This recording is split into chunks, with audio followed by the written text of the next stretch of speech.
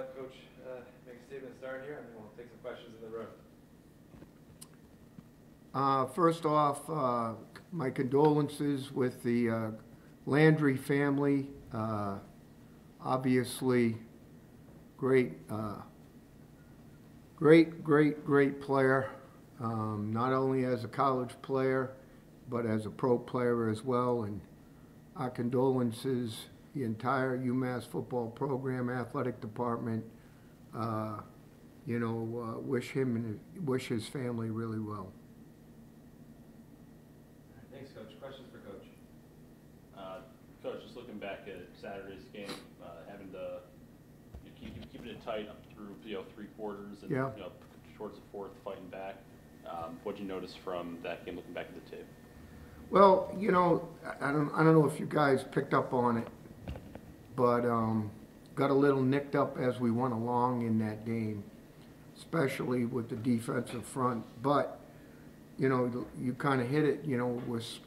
We're sitting there 13-13, cranking up in the fourth quarter, and obviously weren't able to get over the hump. The disappointing thing was we had that kickoff return, which really hurt us. Put the ball on the 4-yard line, and that was a killer. I thought offensively, I thought we threw the ball well, and ran the ball to some degree well. We were 5 of 14 on third down. Like to be a little better than that. Like to be around 40%. They were 9 of 11. The thing that kept us in it is we had the sack to get off the field, the fumble to get off the field recovered by Donovan Dyson, and then Rutherford had a nice interception in the end zone. It certainly seems like they just said to heck with it. We're not going to throw the ball, and we did lock them down receiver-wise. And one of the things that kind of you measured our 35 receiving yards we allowed in those 10 attempts. The next closest team to us was Tulsa. They allowed 160 yards and the same number of throws and 2 touchdowns. So, and really in the same number of pass attempts. So, kind of an interesting thing there.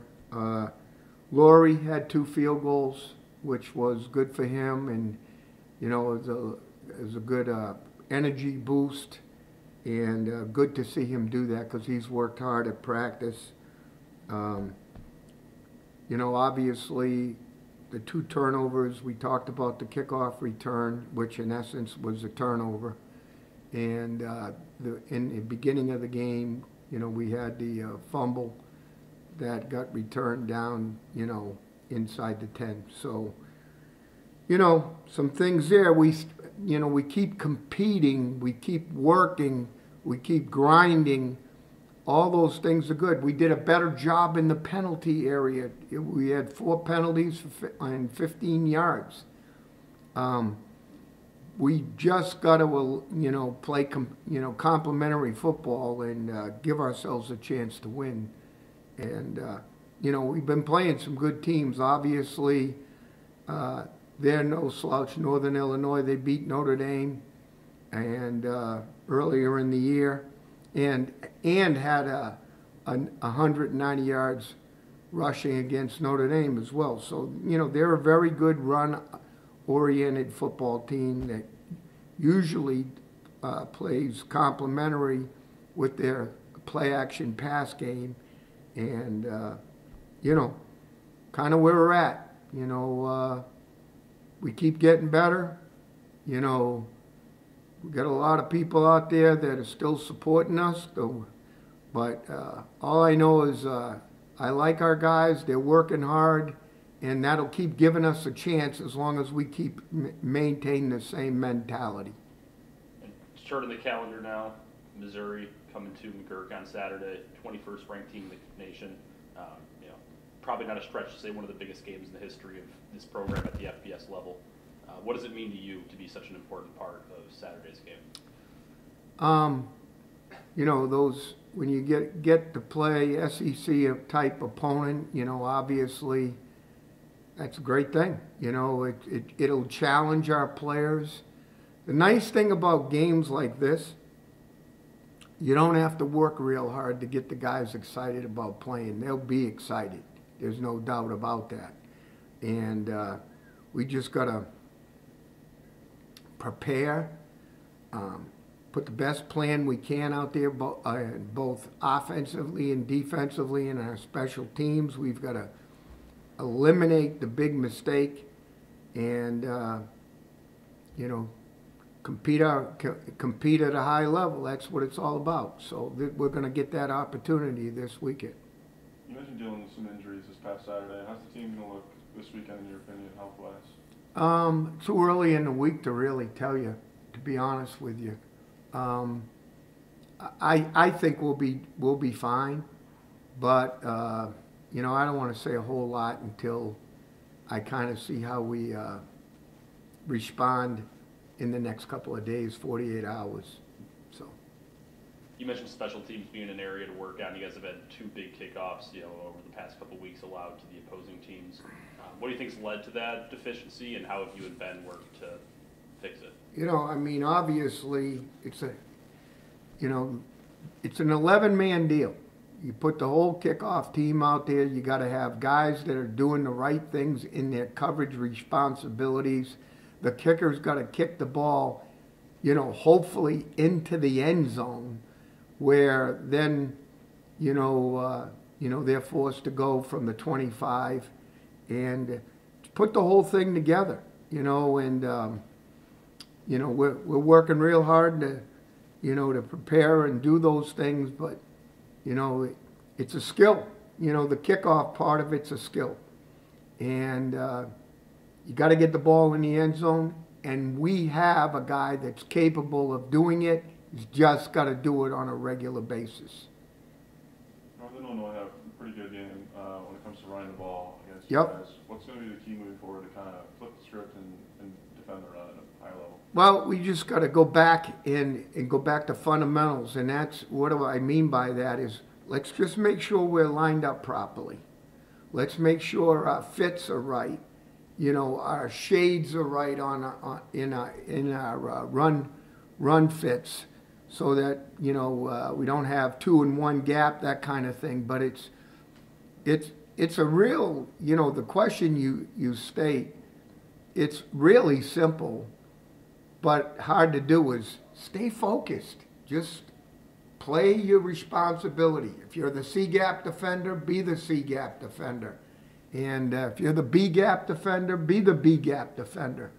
And it comes down to that. And obviously we got to give them a good plan, do a couple things differently.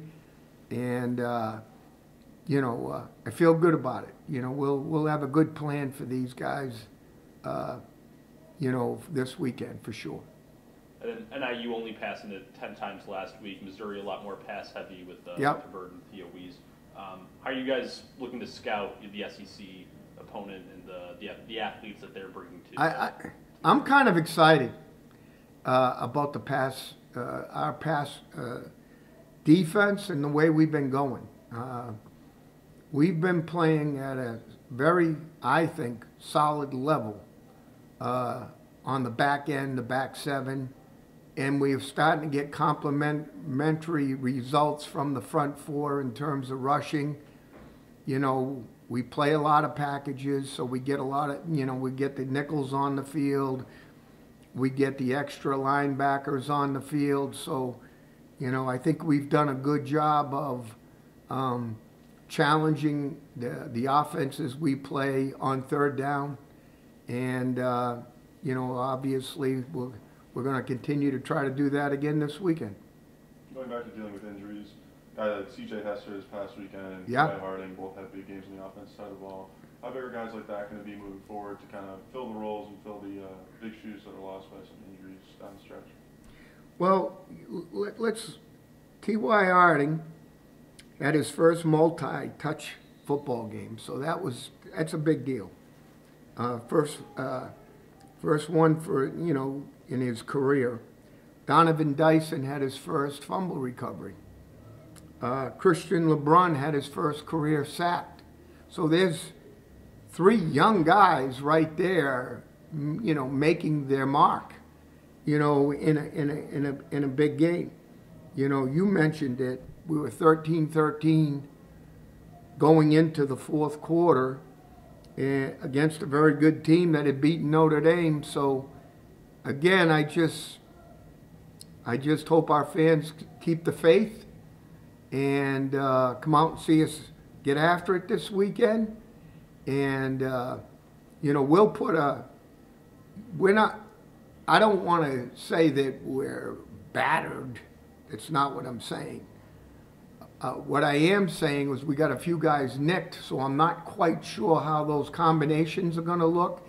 And then once I know them, then I'll let you know.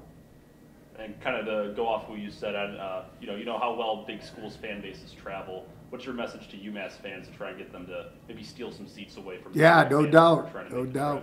Let's get there and dominate the seats. That's for sure. So, get there early and stay late. That's what we'd love this Saturday for sure. And when you look at the play on the field, what's going to be the biggest key to taking a win against Missouri this weekend? The penalty thing has to stay away, and we've got to stop with the turnovers. We just got to do it. And I'm saying in all phases, special teams, offense, whatever. We got to cut that out. And here we are last weekend. And we give them 2 touchdowns, and they don't need 2 touchdowns. So that makes it hard on the guys wearing the uniforms. That's for sure, and of course all the players as well.